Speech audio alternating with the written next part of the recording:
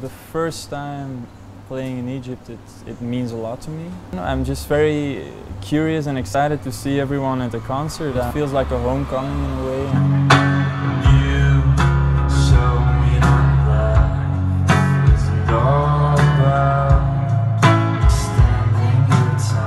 I never questioned my love for music. Music was always in the family. So I grew up with my mom in Belgium, and she was playing classical the one moment, playing Arabic music the second, playing the Beatles, and all in 1 hour. There were like so many different kinds of music, I guess. It never made me question genres all too much. Sockets and smile, and it seems all alive. Back then, in 2017, when I recorded the first EP, I really was just a songwriter.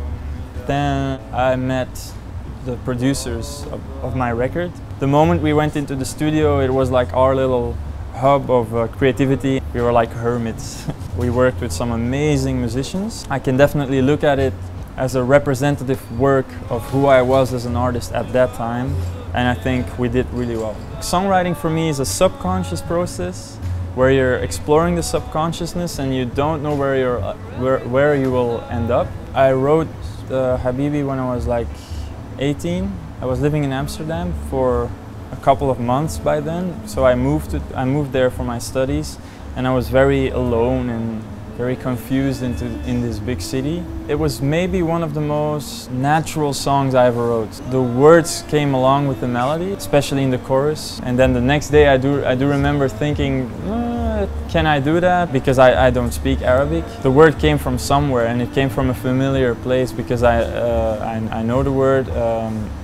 It's how my father calls me. I think it's a beautiful word. It just felt right. Of course, I didn't expect anything that's happened to be this global. That's been the most surprising thing so far, is the people reacting to it. Yeah, that's the biggest gift. There's a girl, and she covered Habibi, but in her own way, in an Arabic version, and she switched to French at the end. I was really impressed. Sadly, don't have memories of my grandfather. I only heard stories. I'm very happy that there's so much work of his that I can revisit. Being able to see him, to hear his voice, to get to know him a bit in a way. Colin came to a concert of mine in Antwerp. We talked afterwards, which was of course a very lovely experience. Then asked him afterwards if he would want to play on a song of mine. I asked him if he would want to join us on tour, and since then he has joined us on many dates actually so far. It's really an honor. We've done a tour in the US. Being away from home, that's kind of tiring after a while, but the concerts were always great. And of course the audience, they give so much energy back. The next day when you're in the van or in the plane or in the train again, you feel energized to go to the next one.